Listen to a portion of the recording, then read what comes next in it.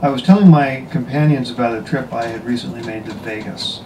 Not normally my idea of a place to go, but the Sci-Fi Channel had flown me down there to take part in a panel discussion. One of the other panelists was Lucy Lawless. Now, if you're not an SF kind of person, then I will probably have to tell you that she is an actor best known for her title role on the television series Xena, Warrior Princess, and more recently appearing on Battlestar Galactica. If you are an SF person, you already know this and much more about her. Well, it turned out that our waiter that evening, contrary to appearances, was very much an SF person. And as soon as he heard me mention the name of Lucy Lawless, he spun around to face us and came over to join the conversation. Now remember, this man hears the names of the rich and famous dropped all the time. He probably serves the rich and famous all the time.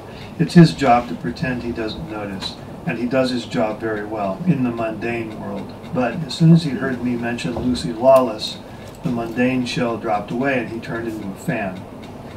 Both this waiter and the kinds of people who carry swords in elevators at convention hotels are displaying a trait that is epitomized, for better or worse, by the cruel, mundane stereotype of SF fans wearing rubber Vulcan ears.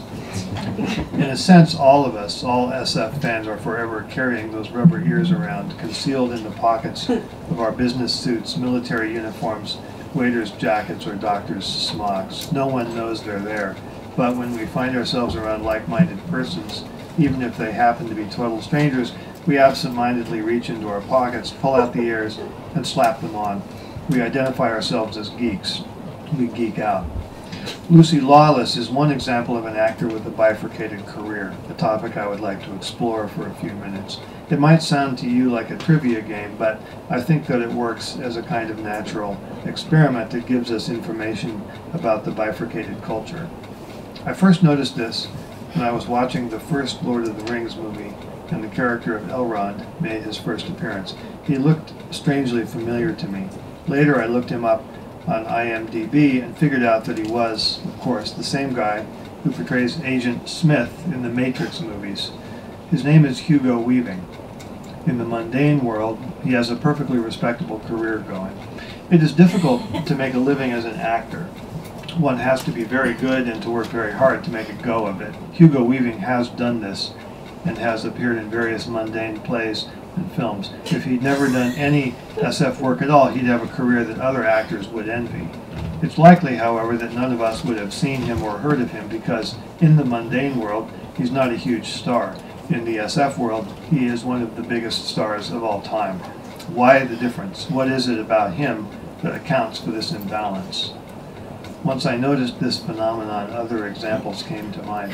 I've already mentioned Lucy Lawless, and it is by no means a historical curiosity because there are incipient bifurcated stars.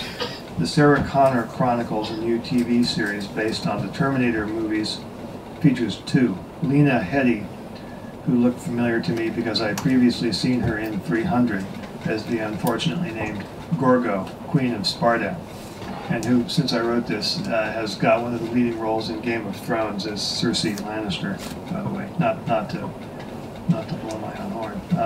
And Summer Glau, who played one of the characters on the SF series Firefly.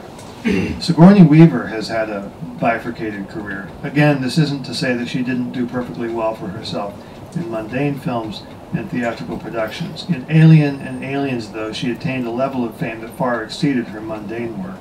And I don't think she would mind my saying so because she took a role in the film Galaxy Quest that made light of exactly this kind of situation. Is there any common thread linking the actresses I've mentioned? Lucy Lawless, Lena Headey, and Sigourney Weaver are all athletic, statuesque, good at doing action stuff. The cynical interpretation, then, is that male SF fans like to ogle Amazons. A more generous take on it is that SF is more forgiving towards strong women. I suspect that both of these are true, but they're not enough to explain the bifurcated career phenomenon. Galaxy Quest, of course, was transparently based on Star Trek, which brings to mind the archetypal bifurcated actor Leonard Nimoy, who attained such perfection in his portrayal of Spock that it led to two unintended consequences. The one everyone knows about is that he afterwards found it difficult to get non-Vulcan work. The less obvious one is that never again in the ongoing history of the franchise were the producers of any of those films or television episodes able to find an actor who could convincingly portray a Vulcan.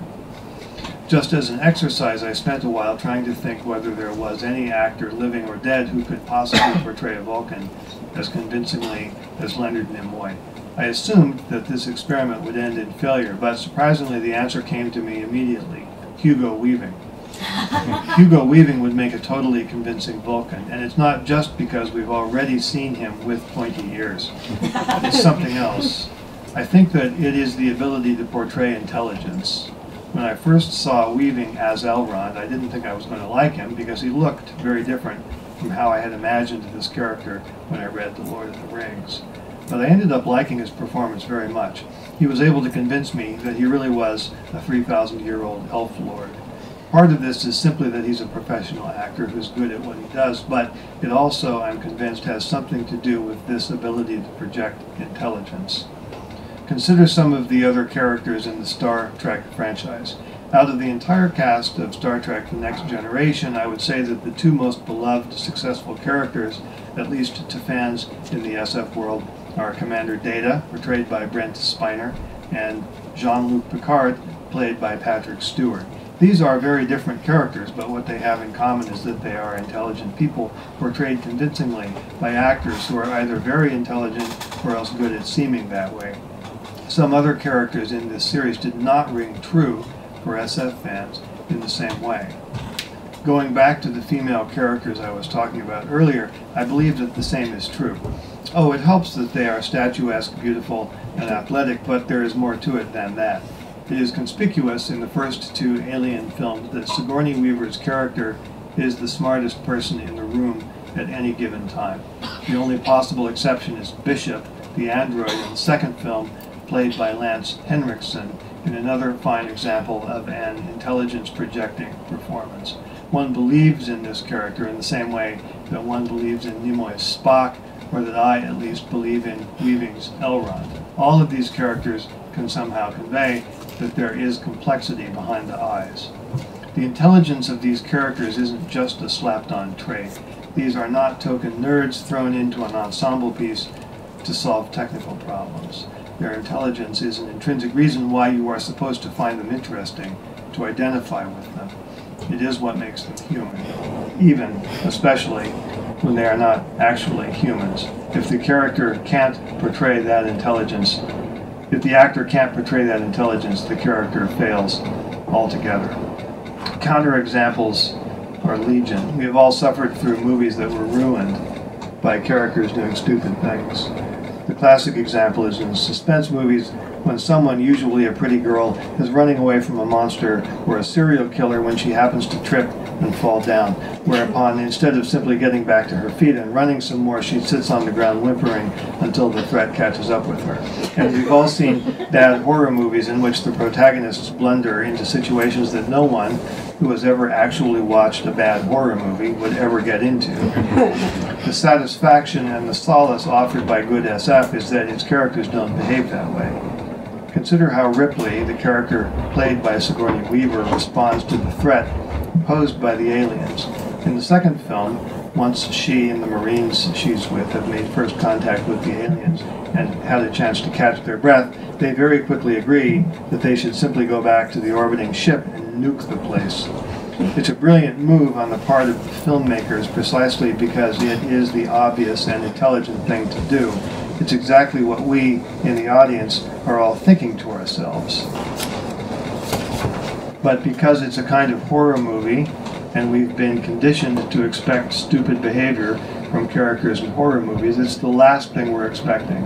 When the idea is raised and agreed on, we wake up, sit a little straighter in our chairs and say, oh, this is a movie about real people, which is to say, people who behave intelligently. And for the rest of the film, that promise is largely borne out as Ripley goes on to do a number of more or less intelligent things, such as using a cigarette lighter to set off a fire alarm when she needs to draw the other's attention, and so on. So in SF, intelligence is just how people behave, and it's what you expect in a well-wrought piece. But by this definition, intelligence is something that has undergone some changes during the last 50 years or so. The Heinleinian hero who knows everything, who can do everything, is gone. The world is complicated. No one can be good at everything. I bought a new car a couple of weeks ago, and I still haven't read more than a few pages of the inch-and-a-half thick pile of instruction books that came with it. It, like everything else in our lives, has too many features, too many details for our minds to hold. The best we can do is to be good at something, or a few things. We come home tired, and we feel the need to veg out, a recent coinage meaning to drop voluntarily into a kind of vegetative coma, typically in front of the TV. I should know, in my family, I'm infamous for my lowbrow tastes in entertainment. But many people, after they have vegged out long enough to recharge their batteries, derive fun and profound satisfaction from geeking out on whatever topic is of particular interest to them. Choose any person in the world at random, no matter how non-geeky they might seem, and talk to them long enough, and in most cases, you will eventually hit on some topic about which they are exorbitantly knowledgeable, and, if you express interest, on which they are willing to talk enthusiastically for hours. You have found their inner geek. Sometimes the inner geek may be hidden very deeply indeed. The grizzled, taciturn machinist who normally speaks in sentences of one or two words will light up and deliver an extemporaneous dissertation about his favorite alloys of steel. The forklift operator at Walmart will turn out to be a Civil War reenactor who can recite the full history of the Battle of Shiloh down to the level of individual squads and soldiers. This is how knowledge works today, and it's how it's going to work in the future. No more Heinleinian polymaths. Instead, a web of geeks, each of whom knows a lot about something. 20 years ago, we called them nerds, and we despised them. We didn't like the power that they seemed to have over the rest of us, and we identified them as something different from normal society. Now we call them geeks, and we like them just fine because they are us. Nerds were limited to math, and science, and computers. Geeks also do those kinds of things, which isn't saying much because everyone works with computers all the time now. But geeks can also be experts on welding or Civil War battles or fine cabinet making. Everyone gets now that this is how society is going to work, and as long as geeks bathe frequently enough and don't commit the faux pas of geeking out at the wrong time in the wrong company, it's okay. It's better than okay. It's desirable. We're all geeks now. But we're all geeks in different subject areas, and so the only thing that links us all together is what we watch on the tube when our geek energies have been spent and we feel the need to veg out the lowest common denominator stuff. Almost everyone knows and agrees that this material is idiotic. It doesn't reflect the way the world actually works because it doesn't contain as many geeks as the real world that we all inhabit. In that sense, it's more unrealistic, more fantastical than the material that actually gets tagged as fantasy. It is when we turn on a movie or a television show and observe people behaving intelligently that we sit up a little straighter in our seats and get interested, begin to take the story and its characters a little more seriously.